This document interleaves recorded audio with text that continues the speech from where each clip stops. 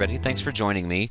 Today we're going to talk about Socrative, which is an online tool that allows teachers to create quizzes and administer tests and quizzes and exit tickets in the classroom without having to purchase the expensive software and expensive clickers or student response systems that go along with it. You can use this system with any type of mobile device or in a computer lab situation or with cell phones, iPods, anything that you want. And this makes it a really nice asset to the classroom, especially in a one-to-one environment or in a situation where it's a little bit difficult to come by the funds to buy all those different things. That way you can have your students bring your own device and they can work with you in the classroom, administering quizzes, getting real-time feedback. Now, the first thing that you'll want to do when you go to the site, and that's at Socrative.com, you'll need to go to the teacher sign-up page. This allows you to create a free account. They don't need any kind of method of payment because everything is free, and they don't share your email address. All they need is the email address and a password that you create to set up your account. Now, I have already set up an account, so I'm going to go ahead and log into mine. And as you can see, once I log into my account, I see a real clean, simple interface here. It does say you need at least 2 devices to try Socrative. So what I'm going to do here in just a moment is I'm going to use my iPad to log in as a student, and I'm going to administer a quiz so that you can see what that looks like while the student's taking the quiz. Now, for the most part, there's some basic things here. You have a room number. That room number is constant. It stays the same. So the number that you see over there on the right, that is my room number. I could write that on the board and keep it up there all year, and that way the kids always know which room number they need to go to when they go to the site. Now, it's very simple. Like I said, students can bring their own devices. As long as they can access the web, they can get to this. They just have to go to Socrative.com, and instead of logging in as a teacher, they would just choose the student login, and all they'd need to put in is that number. Students don't need accounts to do this. It's very simple. And there is also an app that's supported by Socrative, so you can get an app so that if you have an iPad lab, you could put the app on your iPads.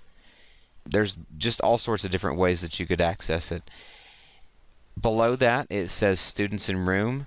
I'm going to go ahead and log in as a student into my iPad so that you can see when the student shows up in the room. I'll click the student login, and I'll enter the teacher's room number into my device. And once I log in or click join room, then you'll notice that changes to 1 student in the room. It takes a little time, but you can see it's updated now. Below that section, you have a single question activity section where you can just ask a question on the fly and display results. So I'm going to ask a true-false question really quick here. Just going to throw this up here, and I'm going to say, for instance, what's the best stuff on earth? Is it chocolate? True or false? And the student could say true, and that activity that of them pressing true or false, that will show up on my response bar here, and I could tell them out loud whether true is the correct answer or false. And then we can go on with the lecture. So that's just a quick way to get a feel for how the students are understanding the material in the classroom. You can also do multiple choice with those or short answer. They're very easy to do.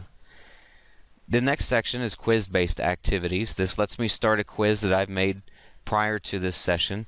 You can go into this section and administer quizzes anytime you want, but when you want to manage your quizzes, that's the next section down, you can come into Socrative and create quizzes by typing in your questions, saving them for the future, and it keeps them on your account all in this little section under quiz-based activities. I'm going to show you what it looks like when I administer a quiz that I've made previously. Click on Start Quiz, and then from the drop-down menu I can choose Select a Saved Quiz. I'm going to choose this movie trivia quiz. And you could choose to either run that quiz as a student-paced quiz, letting them answer the questions at their own pace, or a teacher-paced quiz where you have every student answering the same question at the same time. If you do a student-paced quiz, you can choose to randomize their choices.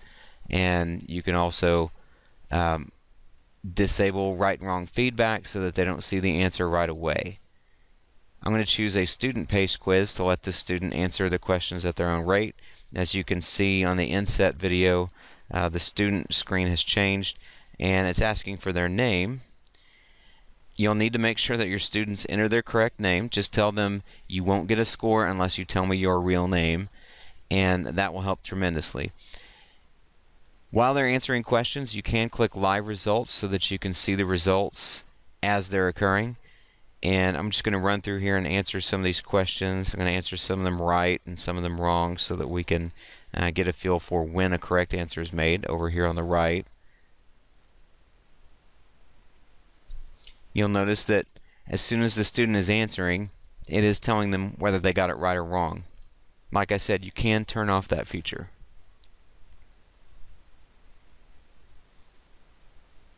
And we'll go through this kind of quickly here. We'll give it another couple of wrong answers. And then a right answer. And then we will finish the quiz.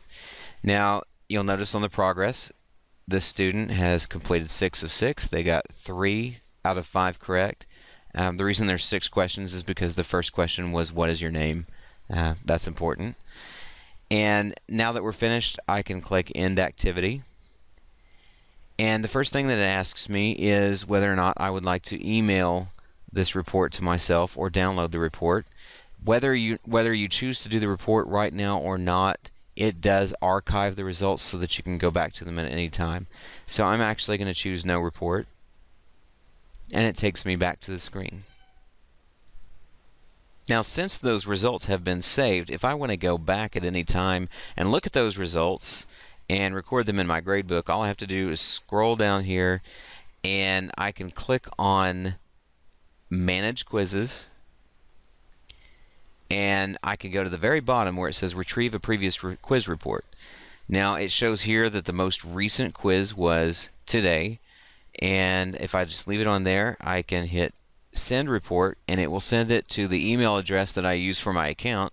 Or if I hit Download Report, then it will download it in an Excel file that I can open and read on my computer right away.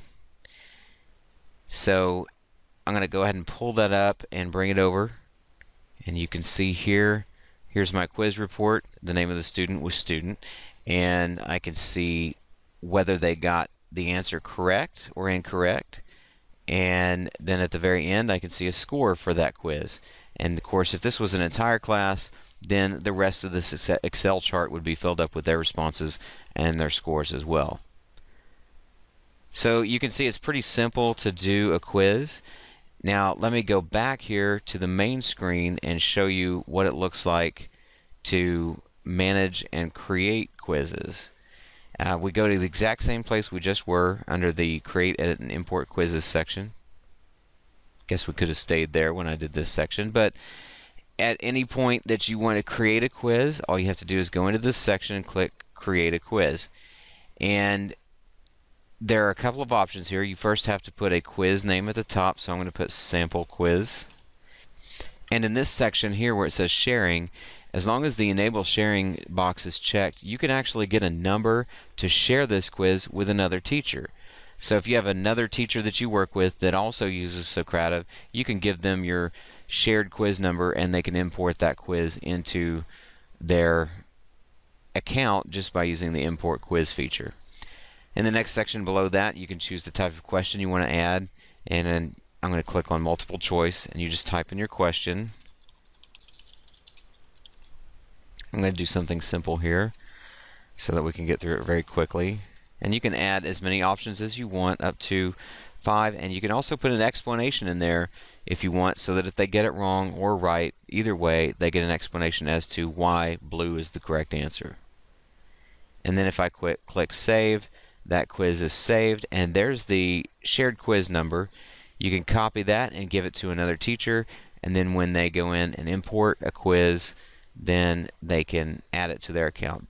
There's the Import Quiz section, and click Import Shared Quiz, and that's where they would put in the number that you just saw with the shared quiz that I just created. I'm going to go back to the main screen. Very little is left on here. You do have a Clear Room button at the bottom. You'll notice in the little inset video, my student is still waiting for me to do something. If I click the clear room button, then it should bump that student off of my account. I'm back to students in room is 0, and that student's screen now goes back to a login where it requires a room number. In the quiz-based activities section, you do have an exit ticket that you could use to get the pulse of the class to determine whether or not they understood what you were talking about. That's a very cool one. And then you can also turn your quizzes into a game. You can choose any quiz that you've created previously and set it up so that you can have teams, and they can auto-assign the teams into colors. I'm going to go ahead and this may not work with just one student in the room, but I'm going to go ahead and try it. And I'll click Next. And of course, as they answer questions, then the students on whichever team they're on, their little rocket will race across the screen, and whoever finishes first wins. So, as the student is answering questions, for instance, if he answers this first one correctly or incorrectly, the rocket will move or not move. So let's see how he does on this question. And it looks like he got that one correct, and his rocket moves across. He's on the yellow team, as you can see on his screen and up here on my screen. So that's a situation where you would want to leave your projector on at the front of the room so that all the teams could see the game going on the main screen. They could see the progress of their group. They could see the progress of the other groups. It's very cool, and it's a very fun way to do a quiz in the classroom, or at least review for a quiz. Well, that's the basics, and if you have any questions, just feel free to contact me at any time. I hope you enjoyed this one, and we'll see you later.